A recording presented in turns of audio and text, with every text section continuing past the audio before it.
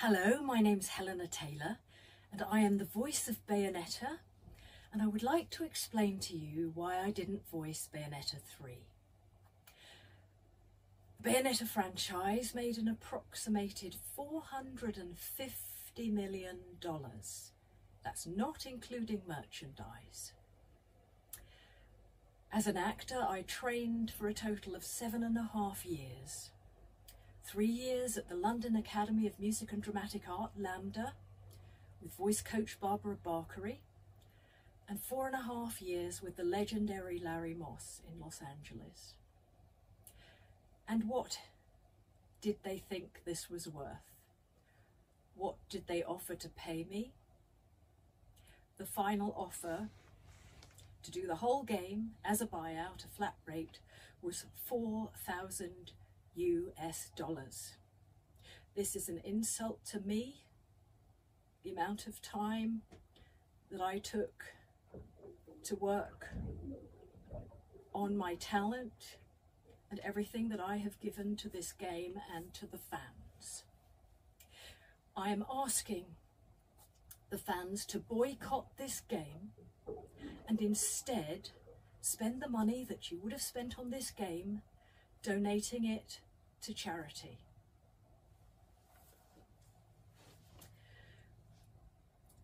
I didn't want the world. I didn't ask for too much. I was just asking for a decent, dignified living wage. What they did was legal, but it was immoral.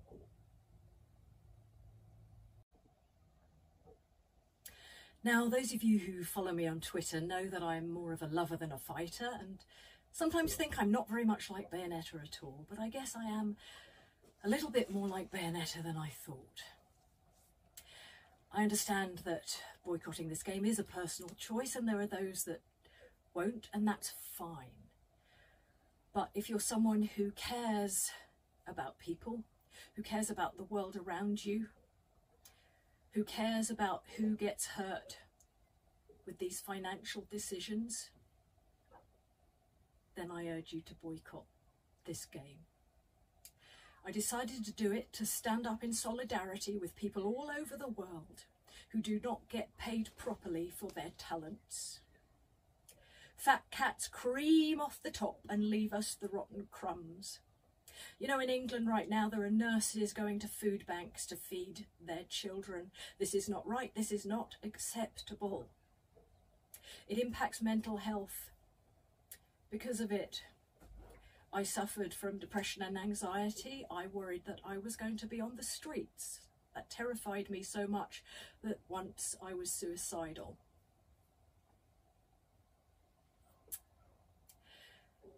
I am not afraid of the non-disclosure agreement. I can't even afford to run a car. What are they going to do? Take my clothes? Good luck to them. Bayonetta always stands up for those with less power and stands up for what is right. And in doing this, you stand with her.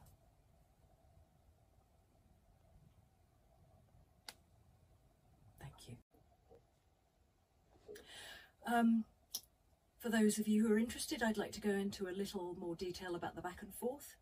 The first thing was I was required to audition again, because sometimes voices change with time.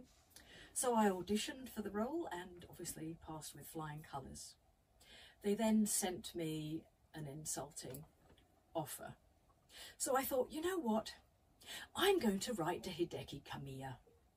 I'm going to write to him and ask him for what I'm worth.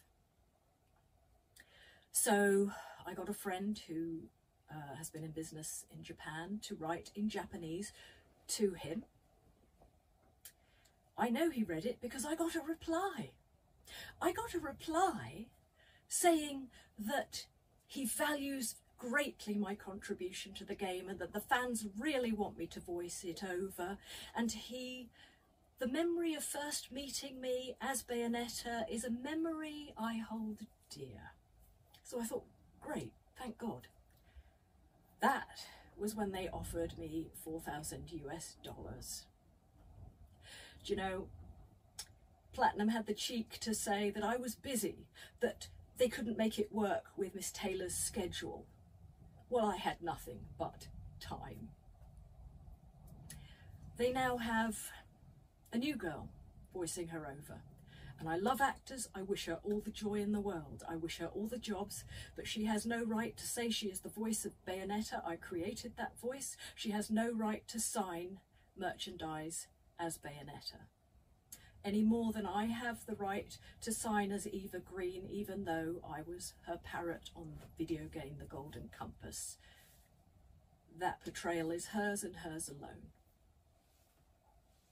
They'll probably try and do a spin-off with Jan.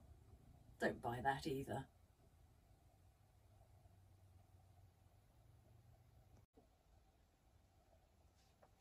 So, to Kamiya, the presidents of Nintendo, and all other fat cats around the world, I would like to quote to you from the greatest moral teacher who ever lived, Jesus Christ, from his parable of Lazarus and the rich man. Lazarus was a poor beggar with sores all over his body, and he lived outside the house of a rich man who banqueted and feasted every day and wore purple. Lazarus even hoped for even a scrap off the rich man's table, which he never gave Lazarus. Only the dogs pitied him and licked his sores. Lazarus died, and the angels took him straight up to heaven, to the bosom of Abraham.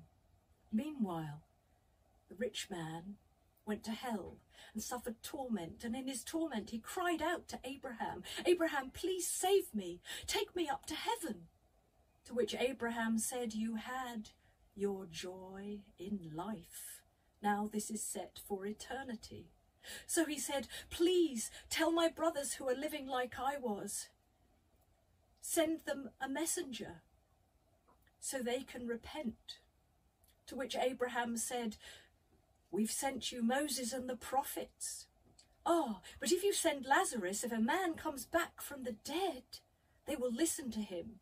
To which Abraham replied, "If you did not listen to Moses and the prophets, it's unlikely that you'll listen to a man who is risen from the dead." I would like to thank you, the fans who have followed me on Twitter, commented kindly and liked my work. Bless you. I wish you all the joy and luck in the world.